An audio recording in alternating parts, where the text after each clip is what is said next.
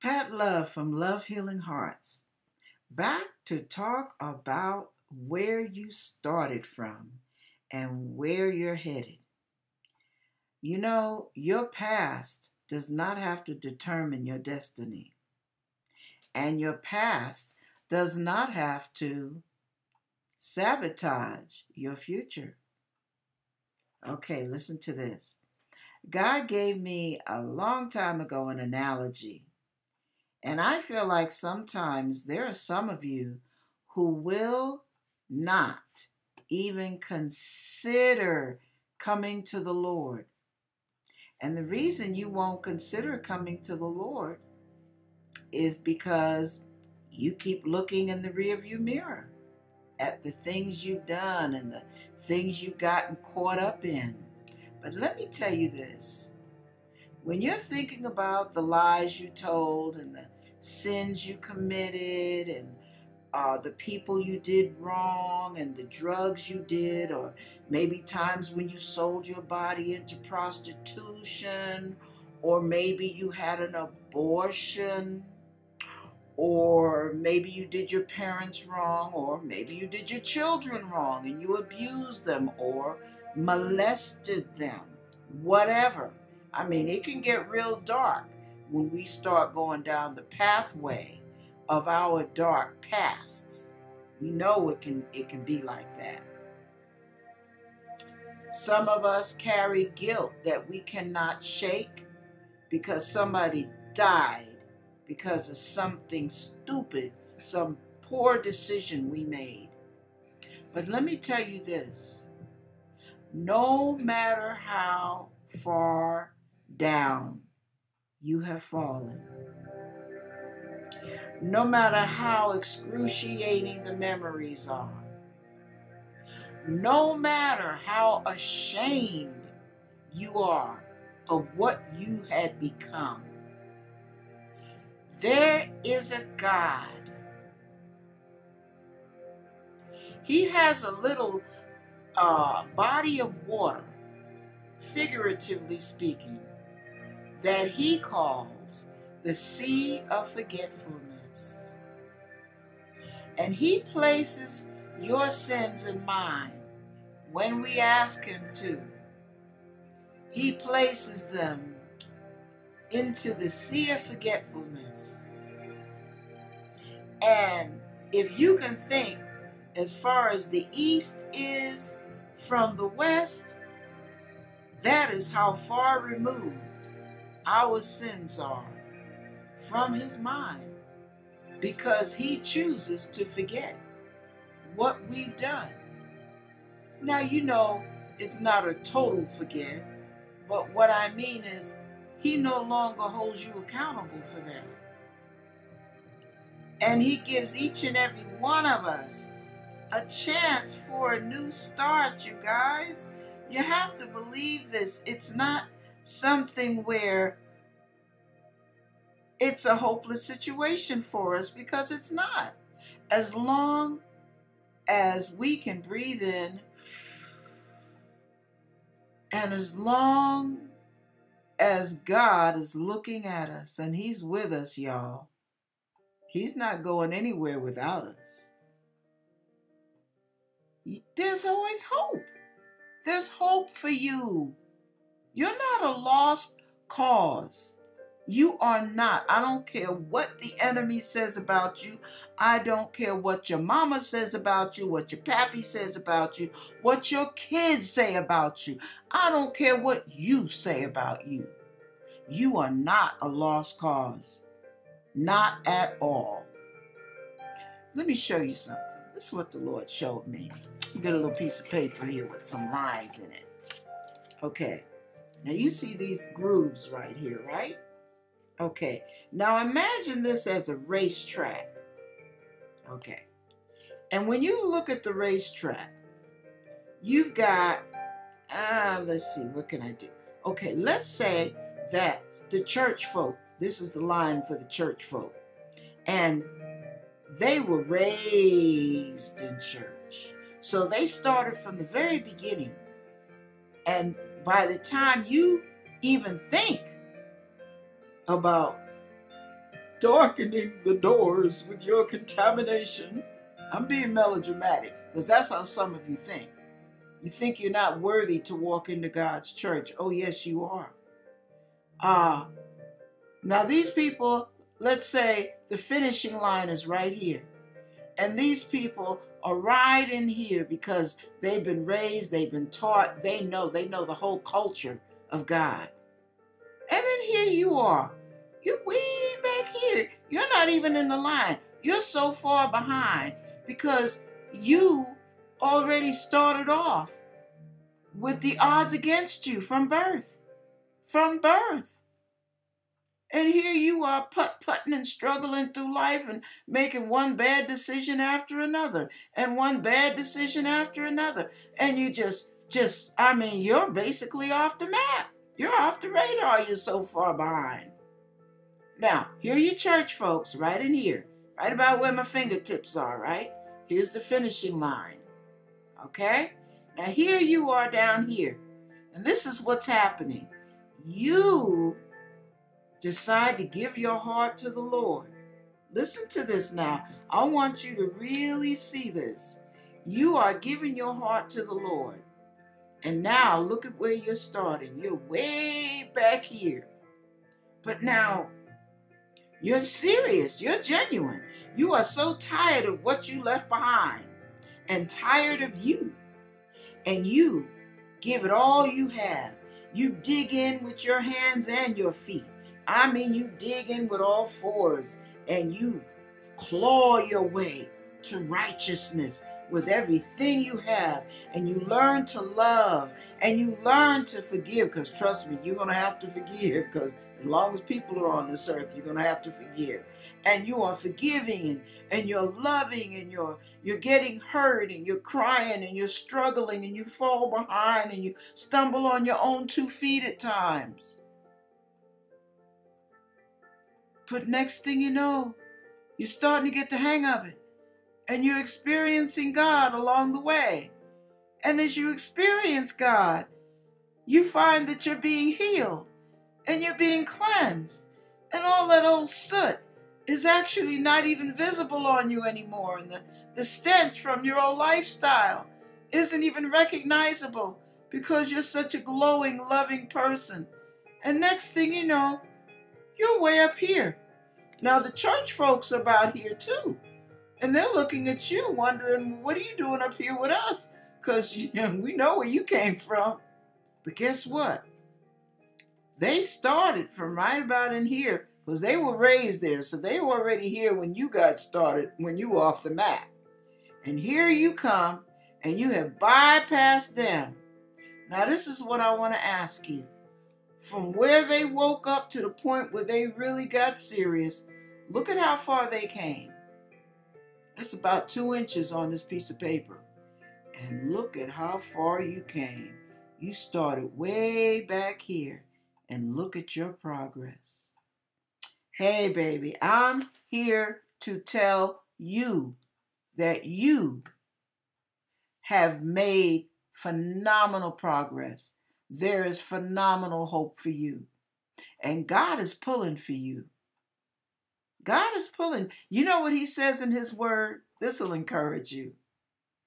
He says that, there was a period in the Bible where Jesus was sitting down at some men's home and he was gathered with men and disciples and all of that.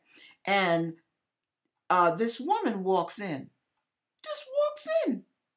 She's not supposed to be mixing with men's company because women were second-class citizens. Back then, they were about fourth-class citizens. But anyway, here she comes in, tears running down her face, with this expensive alabaster box of this expensive oil.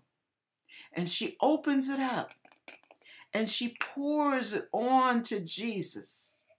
And she's anointing his feet and she's rubbing this oil on him. And it's just the aromas filling the house. And the disciples are looking at her saying, does he know what sort of woman is touching him? Well, their minds were already defiled, so we won't even go there. The point is, this woman came from a dirty lifestyle, a shameful lifestyle, and with all her heart, she pours her love.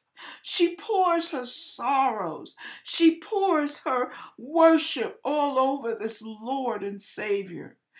And she gives all she has, this expensive bottle of ointment. And she's anointing him. She may not even understand fully that she's anointing him for his burial.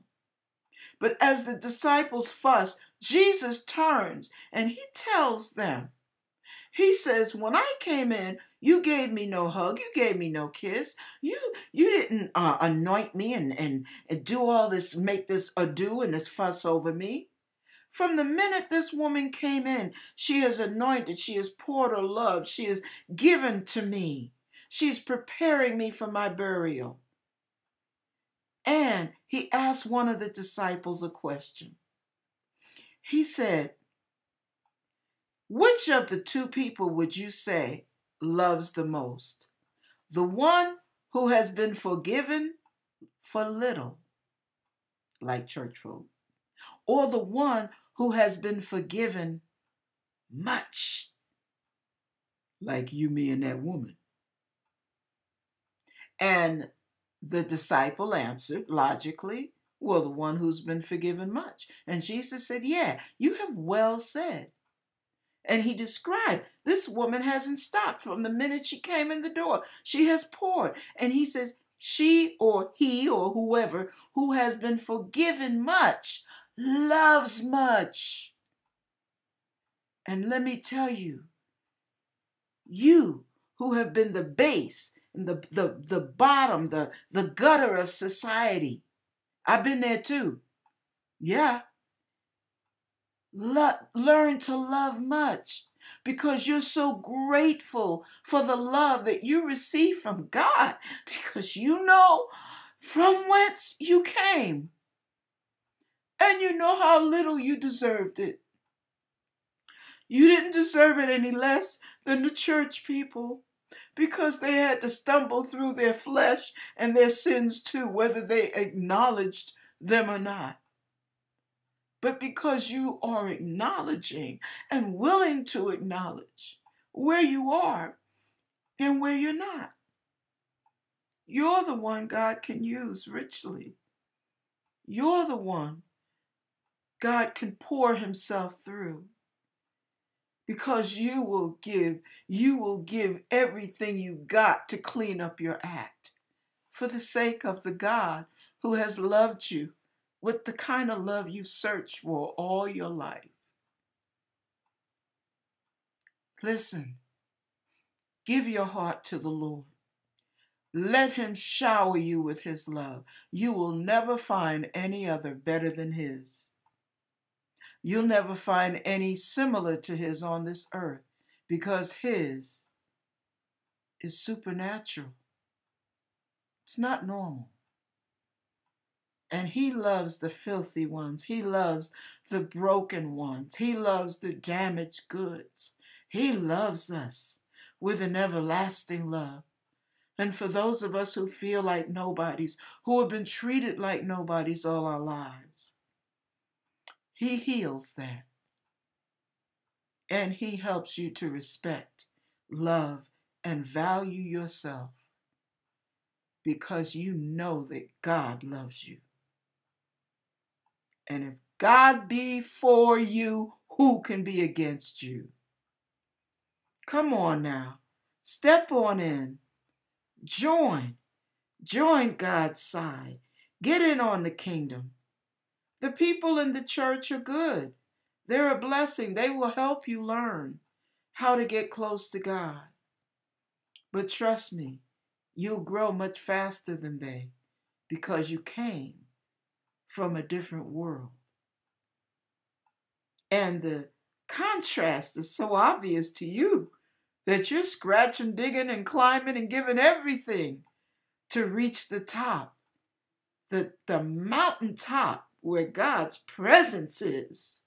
and where God's presence abides. Don't give up on yourself. Don't pass that church up and say, no, I won't walk in because those people won't accept me. It's not up to them to accept you. There are some in that church, whatever church you're looking at, that will love you into the kingdom. But you got to give it a chance. You will never know if you never go. And while you're waiting to find a church you feel like you can walk in, get alone with God and ask him this. Say this prayer. Say it with me. Repeat the words. Father, I may not get it all, but I ask you to forgive me for my sin. All my sins, those I know about, those I don't know about. Clean me up inside. Heal my broken spirit. Clean out the anger. Clean out my cynicism. Just do a work in me. Remake me. Make me a new person. I accept the Lord Jesus Christ into my heart.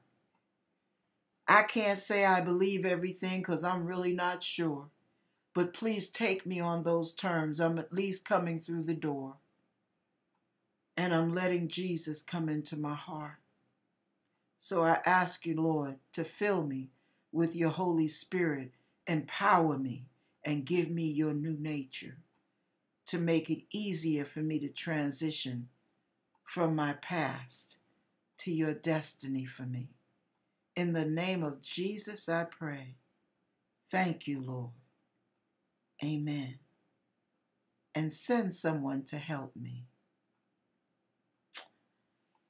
You're in. You're in. You know, sometimes church people will say, oh, you have to believe that Jesus was born of a virgin and he was this and he died and he was raised again and blah. And they give you all these stipulations of what you have to believe. Let me tell you something, baby. God saved my stanky soul. And I wasn't sure if there was even a God, and I told him so. But because he knew how much I wanted to believe, he accepted me with all my doubts and all my fears. He accepted me, and he accepts you too. God bless you. God bless you. And I just pray that God will anoint you and saturate you with his beautiful love. It'll make all the difference in the world. Amen. Amen. Yeah. This is your day. Live it up, baby. Celebrate. Because this is the beginning of the first day of your brand new life. God bless you.